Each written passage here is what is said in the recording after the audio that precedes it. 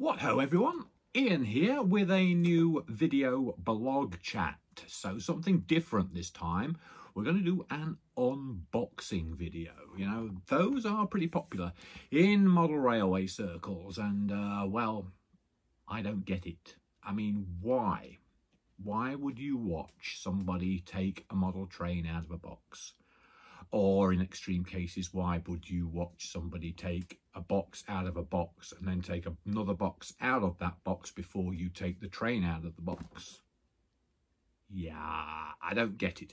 But in an attempt to understand, I'm going to make my own. So yeah, it might turn ironic, it might turn comedic in places, and I might find myself taking the mickey a bit. So if I do, I apologise to those people I'm taking the mickey of, but there you go. But I'm going to unbox this and I'm going to give my thoughts about it. So what am I unboxing? Well, it's this, my last order from Hattons.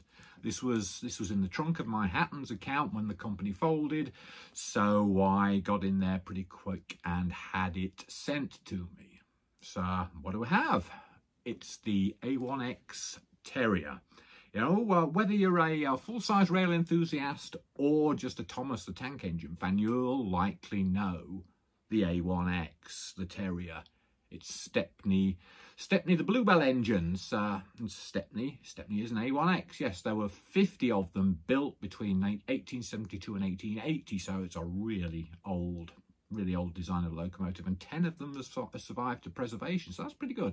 I mean, originally they worked commuter trains out of London, and then until they were like displaced by larger locos. So then they found their way onto lightly laid branch lines and such, and maybe even shunting duties as well. Hayling Island was one branch line in particular that the class worked with great success.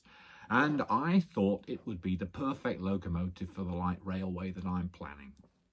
So I think I might also have been labouring under the misapprehension that the East Kent Railway had a couple of them, but that was the Adams Radials. But I digress. You know, the price was good and I needed a light railway locomotive, so I was cool with it. And here it is in its box, and now comes the unboxing. Cool. Kind of excited, really. So before I go any further, I just want to talk about packaging, because packaging is really important to me, and I spent like years and years as a graphic designer, so we studied packaging and packaging design and everything. So yeah, I have definite opinions on my packaging, and so I'll probably go off on a packaging tangent at some point. So let's take a look. Lovely standard Dapol box, blue and grey, with a nice illustration on the front cover. And so let's get in there and see. Oh, no, let's stop here, because this is really nice. Oh, I love this. I love this sensation of like just having your box slide open like that. That's just gorgeous. You know, Apple do that with their iPhones and their iPads and their MacBooks. You know, the way an Apple product just slides out of its box, just slowly and seductively like that. I mean, that's gorgeous. I love that. I mean, in fact, I could do this over and over again, because it's such a lovely sensation. So, but that's not the point of the unboxing video, so we'll just like slide that off. I mean, that's just beautiful. That really is. I mean, it really kind of like builds up the anticipation, because you've spent a lot of money on this loco, and this is all building up the anticipation of what it's actually going to look like when you get the box open. So I've got the box open, and you know, okay, I understand why these things have this foam on the front. It's for protection, yeah, but honestly, you know, I think, and I'm going to try and not look here. I'm going to try and work it so that that I can get a proper reaction to it. And I mean, I've got a bit of paper there. That's the guarantee basically. But now I'm going to try and be clever here. So I'm taking that foam out, and this, hopefully you'll get the same effect as I do when I see it. So here we are. Here's the box, and we're going to do the lovely seductive opening like that, and then the lid drops off, and then we can you know, once again, the unboxing is a little disappointing because it's in this protective sleeve, though.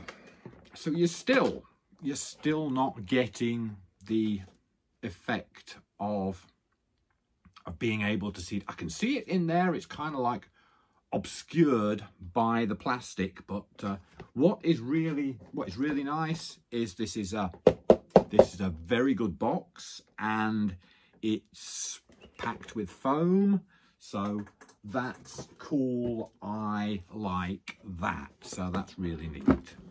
So let's get that box out of the way for the minute, and then we'll get into the business of the task of getting in there. I mean, it's a little bit of a tease. Oh, I can see the buffer beam clearly, so that's nice. So yeah, we get in there and we slide one plastic sleeve off, and then we can like oh, there's something there. I wonder what that is. The instructions will tell me, and then we can like unclip this, and now we start to see it, and we can like lift it out of its cradle and unwrap it, and oh I say lovely. I mean, yeah. We've got a couple of 3-link couplings, instant as I would guess those are, but yeah, and I went for plain black because it is going to be, my layout is going to be a fictitious light railway, so I didn't really need livery from another company, so I went with plain black. And I don't regret it. This is certainly beautiful. Look at those handrails. Those handrails are so thin. We've got like the piping there, and oof, I mean, yeah, just some super backhead detail there in the inside there. Lamp iron, oh my god, the lamp iron is so, on the front there is so delicate, and we've got the handles on the smoke box door. There's a couple more lamp irons there, and there's another lamp iron on the back, two lamp irons on the back, and sprung buffers, and gosh, wow, this is just a delightful little thing. Yeah, I'm super happy with this purchase. You know, well, I can imagine making my own decals up for this with a locomotive number and the fictitious locomotive company name on it. Ooh, what was that? Ooh, something dropped off. Oh, that's the step there that just dropped off, but I suppose that maybe just didn't get glued in properly. But so that goes in there, and yeah, I mean, yeah, I think that's maybe should have been glued in, so we'll just leave that for now. But wow, yeah, just gonna enjoy this for a minute, and then we'll come back and we'll take a closer look at it.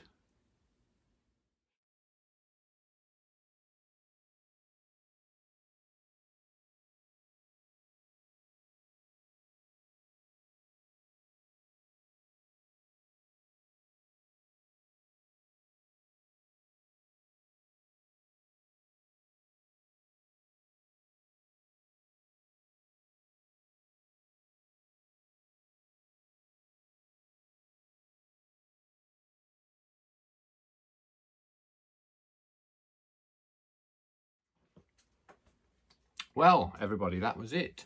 That was my first unboxing video. Hope you enjoyed it. I kind of enjoyed the experience of opening the box and giving my genuine reaction there as I saw it. I do see some videos where it's clearly apparent that these people have they have seen the locomotive before they shot the videos. So it's like, that was all open and honest. I really didn't see the locomotive before I opened the box.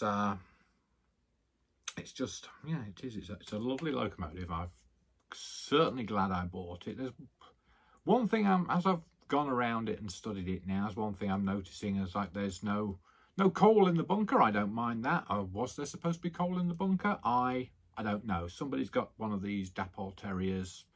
Perhaps they can leave a comment in the video and let me know.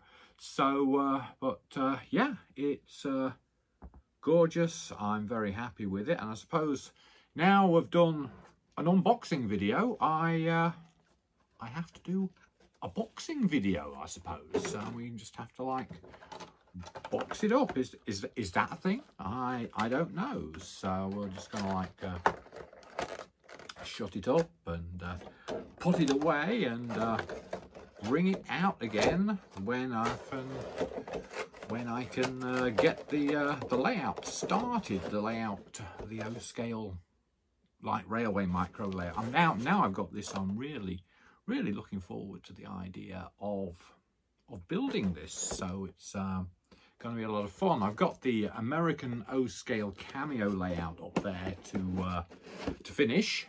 And that's not far from being finished, to be honest. And so when I get that done, then I will probably move on to this. And that'll be fun. Looking forward to that. So we'll close this box up, and well, we'll talk to you again some other time.